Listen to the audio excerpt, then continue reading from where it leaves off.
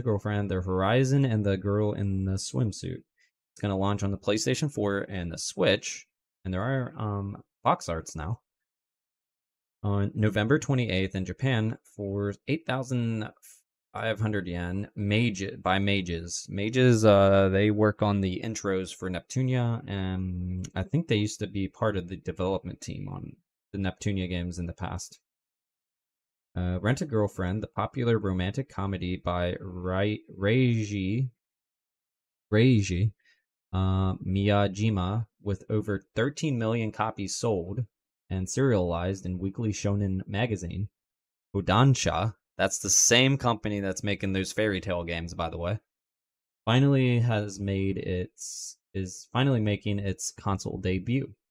Become Kazuya, a worthless college student at a Tokyo university, and lived a part-time job lifestyle on Enoshima with the charming heroines Chizuru Mizuhara and Ruka Sarashina.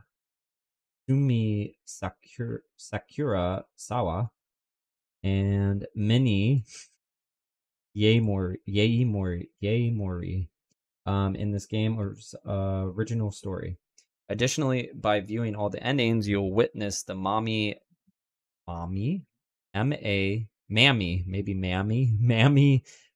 Nanami's story. Wow, you get additional story, I guess, if you get all the endings. That's nice. That's like a bonus, right? An original story set in the summer on the island of Enoshima. Experience an original love story that could have occurred during the 3rd season of the TV anime. Kazuya gathered the funds to shoot a movie starring Chizuru via crowdfunding, but it turned out to not be enough. To make up for the insufficient funds,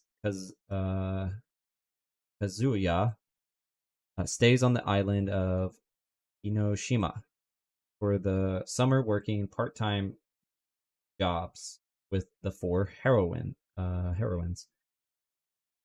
It will be impossible for someone not to help, something not to happen while under the same roof. Delusions are in full effect. His delusions are in full effect. Each heroine is fully voiced. So I guess we're not going to get those scenes where it's like, oh, you have to do the speaking. Each heroine is fully voiced by the same voice actor from the TV show, anime, allowing you to enjoy the game as if you were watching the show. This includes Chizuru, voiced by Sora. Okay, I'm not going to go through all those. But this one sounds familiar. Rie Takahashi sounds actually familiar, that name. Additionally, the game features a game original theme song called Cider no Muko, sung by the 5 heroines themselves.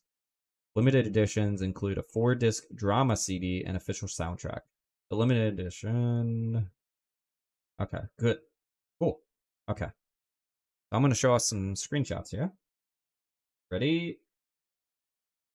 Yeah. So we got official details. Before it was just like being announced, you know? Here's some screenshots. This one is the one that I was worried about. There's our protagonist, I guess. And here are the girls. It might be similar to the other game we've been playing. And there's the box art. It looks good. I would play this if they have an English version. Yeah, I love that box art. I should save that. That looks nice. Oh, there's the Switch one. That's Switch. Is there a difference, by the way? Let's see. There's a Switch. Where's the PS4? This is PS4?